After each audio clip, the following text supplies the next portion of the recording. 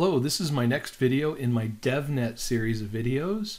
We're learning Python, and we're learning how to do Python scripting because I'm interested in getting my DevNet Associate certification from Cisco. And in order to get that certification, you need to know Python basics, Python programming basics. So we're working towards learning Python. And as I've said in the previous videos, I've been using a couple of things here to help me learn Python. I've been using the book Python Crash Course by Eric Mathis from No Starch Press, which I recommend you go out and get. And also, I'm using W3 Schools. And you can see here, w3schools.com Python, and just look at all the great menu items here on the left for getting the different topics like variables and strings and lists and tuples and sets and dictionaries and things like that. And that's what I'm looking at right now. So today, what we're going to cover is Chapter 6, and I'm going to follow along with Chapter 6 in the book Crash Course on Python, and it covers dictionaries and sets. And so, but I thought it'd be a good time to review because the previous two chapters talked about lists and tuples. So what is the difference here? So a list is like an array, it's ordered, it's changeable, and it can have duplicate items. A tuple is ordered but unchangeable, and it can also have duplicate items. In other words, the items in the tuple or the items in the list could be the same thing. It could be the same string or the same number or the same object, the same piece of information in that list or that tuple. Okay, then what about a dictionary and a set? So a dictionary, it's not ordered, it's unordered, but it is changeable and indexed. It does not have duplicate members. Also, a dictionary is organized, it's an organized basically set of key value pairs, and we'll look at that in a second here. And then a set is unordered, it's unindexed, so it doesn't have an order, but it has no duplicate members. So you can't have duplicate members like you can in a list or a tuple. Dictionaries and sets don't have duplicate members. Now, if we wanted to create one, it's pretty easy when you look at creating one. So let's say I have the variable mylist, it equals, and then here's my list in between brackets, the string dog, cat, and bird. And this could be integers as well or other items, right? So my list, dog, cat, and bird. If I have a tuple, it's dog, cat, and bird, but it's in between parentheses. So that's how you would create a tuple with the same items in it. Now this one would be unchangeable, whereas this one we could change the items and the order and all that stuff. Okay, this is my set. My set goes in between curly braces, and you can see you could put the same items in the set. And the set is unordered, it's unordered, it's unindexed, and it can't have duplicate members. So I couldn't have dog, cat, bird, and then dog again. I couldn't do that. It has to be unique members. And then here's my dictionary. And my dictionary is also between curly braces here, but it's got key value pairs. So here's the key dog, and the value is the name or the string Petey. And cat, and the value is Wednesday. Whoops, I forgot my double quote there. And then bird, and then the value is Sam. So this is the key, and this is the value, and it's a key value pair. So there you have it, lists, tuples, dictionaries, and sets. Now let's practice using them, kind of following along with the book, doing some of the stuff in Python. So that's what I'm going to do right now. Okay, so in the book, we'll start off, we'll use Python 3 interpreter, and he starts off by saying something like this: alien equals, and then creates a dictionary. And the dictionary, he puts, first of all, something like this: color, okay, color, colon, and is green. So we have colors green. So that could do that. That'd be a dictionary right away with just one item in it. But I'll put a secondary item. So we'll have, and then points with single quote, colon, and points. And this time we'll have an integer, and points equals 5. Notice the integer does not get single quotes around it. So now I should have a dictionary, and I could say type alien, and you can see it says class dictionary. So there it is. Now let's print alien, we'll print that variable, which is a dictionary, and you can see it outputs the values inside of it. Now, if I want to just access one of these members, I could say print, and then in between parentheses, I'll put a little white space here just to make it easier to see. I'll say alien, and then between brackets, kind of like you're doing with a list, let's say we want to just access color. So something like that. So print alien color, and you can see it says green. And if I want to access the points, I'll just say points, and you can see it says 5. So I can access the different key value pairs by just calling them out here. Okay, now if we wanted to add an item to our dictionary, it's as simple as saying alien, and then in between brackets, let's say we wanted to add something like, this is a game, let's say, and we have an alien, and the alien has an X position on the X axis. So we could say alien X position, and then equals 0 or something like that. And then I'll say alien's Y position equals maybe the integer 100 on the Y axis. So now we've added 2 keys and 2 values to the dictionary, and if we print the dictionary here, you can see that those were added and added on at the end, and so now our dictionary has 4 items in it, 4 key value pairs. Okay, excellent. All right, moving on. This time what we'll do is we'll say robot equals open and close parentheses, and that creates an empty dictionary. And then we could just add items in. Robot, and we could say color equals silver, something like that. And then we could say arms, we'll give it some arms, it's got a lot of robot arms. Arms equals the integer 5. And then if we print robot, it should have those items. And it does. That's great. All right, now let's say we want to get rid of an item. So I'm going to try to get rid of an item. So I'm going to say del for delete, delete robot, and maybe I'll say delete robot arms. And now if I print out the robot, it should only have the color, and there it is. It only has the one item, color, the one key value pair, because we deleted arms. And so it deleted the key and value for arms. Okay, then we're going to do something else. We're going to say here, okay, languages equals, and then we'll open up with a curly brace here, and then I'll indent one, let's see here, 2, 3, 4, and I'll say Gen is Python, comma, and Sarah is C, and I think I pulled this idea right from the book. And then Edward is something like, whoops, something like Ruby, comma. Notice I have to put a comma. Now I'm just different way of writing out the dictionary. And then the last one is Phil. And Phil is, I might have changed the items here just to, and we'll say Phil is also Python. Now, can I put 2 of the same items? Yes, I can. Also, I can even put, JavaScript wouldn't like this creating an object, but I could put a comma there according to the book. Then I can end it with a curly brace. Let's see if that'll let me do it like that. Okay, it did. Now, in the book it said you had to indent over the curly brace, but I don't believe that that's the case. So let's say print languages,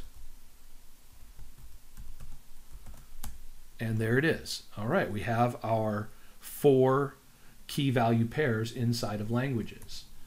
All right, so we can take this and we could say something like this. L, the variable L, let's say we say L equals, and then languages,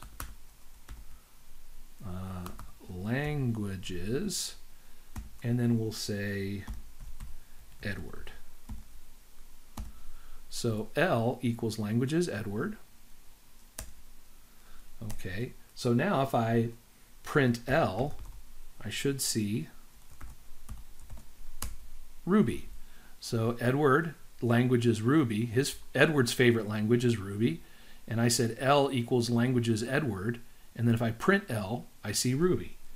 Now, what if I say, another thing to do is, now let's say that you were, and I believe the book goes something into this like this. So let's say you wanted to print, and you want to print languages. We could also do it this way. Edward. I forget what is said in the book about this, but I'm going to try to go there. So print languages Edward.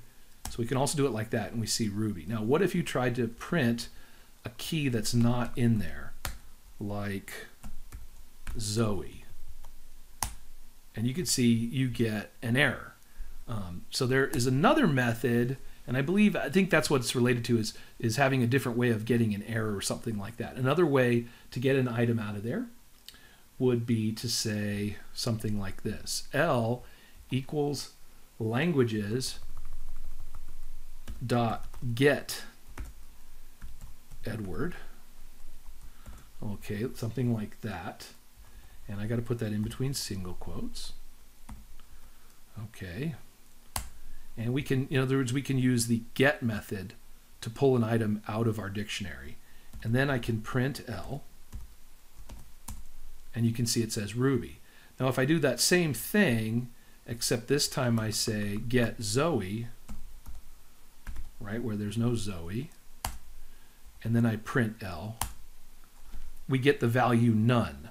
So by using this get method, instead of erroring out and maybe causing our program to stop or crash or have to deal with an error, we could just use a variable and the get method, and then when we print it, we get a different response. We get just none would be returned. And so maybe our program could then handle none or be written to handle none or something like that. Now let's try to reassign something. So we'll say, what if, let's see here, what if languages, I'm just going to go straight to it.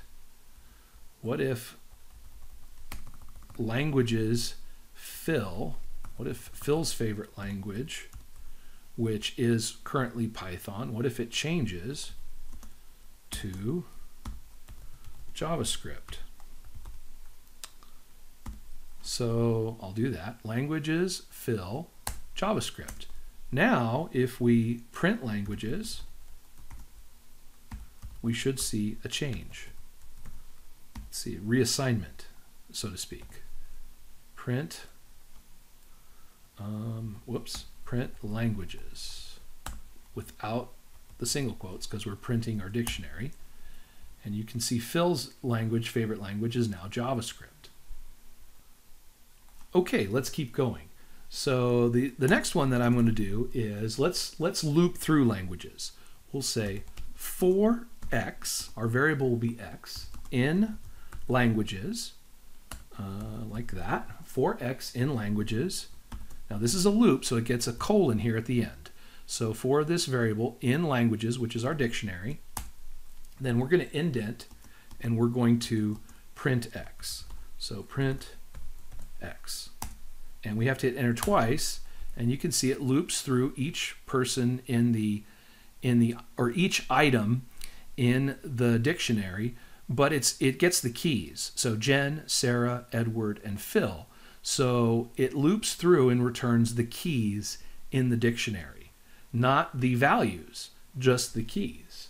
So if we want the values, what we could do is we could say for x in languages dot values and use the values method here, and then print x, and you can see it outputs Python, C, Ruby, and JavaScript. So notice the difference in here. Here it was 4x in languages, which is our dictionary, and then we print x and we got the keys. But here we said languages.values and print x, and it returned the values. You know, in other words, their favorite languages. Jen's favorite language is Python, Sarah's is C, Edward's is Ruby, and Phil's is JavaScript. Okay, the other thing we could do is we could do it another way. We could say 4x in languages, I think .items. Let's try .items. And then you get both of you get the key and the value pair. And then the other thing that we could do is we could say for, instead of x, let's use something else, like for the variable key, and then comma value in languages dot items, for key and value in languages dot items, and then we could print, and we'll use an f string this time. We haven't used an f string in a while. So f string, so it's going to be an f string, just like that. And then in our f string, we'll put new line, the key is, and then in between curly braces, the key variable, like that. So the key is just like that. Print f, that looks good. And then I'll do the same thing except this time, and I'll put value, and then we'll pass it the value variable. That looks good, and we'll see if it works. Key Jen, value Python, key Sarah, value C, key Edward. That looks great. Okay, cool. So that's another way to do it. Notice we used two variables for that. So that was pretty fun. We could use different, we could do different variables if we want. Instead of key and value, you could say for, you know, x and y in languages dot items, but that's not as good to use as opposed to something like name and language, which is a more descriptive way to work with it. We could say that for name and for name, comma, language in languages dot items. That would be a better way to work. 1, 2, 3, 4. Print, and we'll say this time name dot the title method, and language, whoops, dot maybe the upper method, uppercase, and do that, and looks like we got Jen, but I know what I did wrong. I misspelled language here, and so Jen printed correctly, and then I get an error because when it tries to print, it says language, we get an error there. So we could try to do the same thing again and try again. So we'll say for and print name title, and we'll just fix that here and hit enter, and there it is. Titleized, uppercase, titleized, uppercase, titleized. So that worked nicely.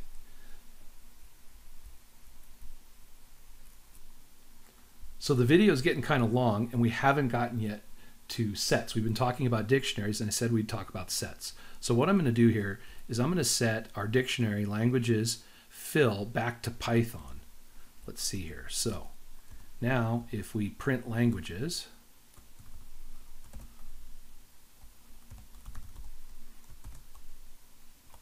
we should see that Jen is Python and Phil is Python. So we've got kind of a duplicate scenario here, right? We have a duplicate scenario. All right, so what we're going to do is, you know, Jen is Python and Phil is Python. So they do something that's kind of interesting in the book, and he does this. He says print, And he says, the following languages have been mentioned. The following languages have been mentioned. Okay, the following languages have been mentioned, and we're using the interpreter, so that doesn't really matter. Now, the languages that have been mentioned are Python, C, and Ruby, but Python was mentioned twice, so we didn't want to list that twice. So what we're going to do is we're going to put the dictionary into a set. And we're not going to put the dictionary into the set, we're going to put the dictionary values into a set. And he does a loop to do that. So let's see what he does. He says, for language in languages, which is our dictionary, but languages dot values, the values, not the keys, but the values. And then we put a colon, so we're going to loop. And let's see here, for language, no, he does it slightly differently. For language in the set, and in the set, we're going to put in the set languages dot values. Perfect. So there's the difference. So for language in a set. So this is going to create a set on the fly, and the set is going to be populated with the values in our dictionary, meaning Python, C, Ruby, and Python. Now we'll see what happens with this. So we hit enter, and then 1, 2, 3, 4, and okay. Print language dot title. All right, let's see what happens here. Whoops, we need print language dot title, and enter, and you can see Ruby, C, and Python. So in other words, Python was not duplicated. I mean, it was it didn't duplicate. So with the set, did not allow the duplication. Now, if we just say, how do we create a set just on the fly, we would do it something like this. Languages equals, and then between curly braces, we would put what we wanted in there. So we would say Python, Ruby, and let's say JavaScript. And that's how you would do it. Now I forgot the single quotes. So that would give us a set. Now this set cannot have duplicate items. What if we tried to put a comma here and put another Python? Let's see if we get an error on this. So it allowed it to happen, but if I say print languages now, let's take a look at it. JavaScript, Ruby, Python. Notice that I tried to make a set here. Notice it's not key value pairs. It's just a single item, but I put a duplicate member. Okay. Then when I printed out the set, it comes back, the duplicate's gone. Also, it's unordered. Notice there's no, I put it in Python, Ruby, and JavaScript, and it comes back JavaScript, Ruby, and Python. So it's not in the same order in which I put them in. So that's curious. Now, the other thing that gets covered in the book, which I'm not going to have time to do, is he puts dictionaries inside of lists. He puts dictionaries inside of other dictionaries, and lists inside of dictionaries inside of lists. So you could put these items, you could put three, one thing he does is puts 3 separate dictionaries into a list or into an array. So now the items in that list are dictionaries. They're not strings, they're not integers, so on and so forth. So, but we don't have time because the video is already going pretty long. So I'm going to stop the recording and make the next video pretty soon.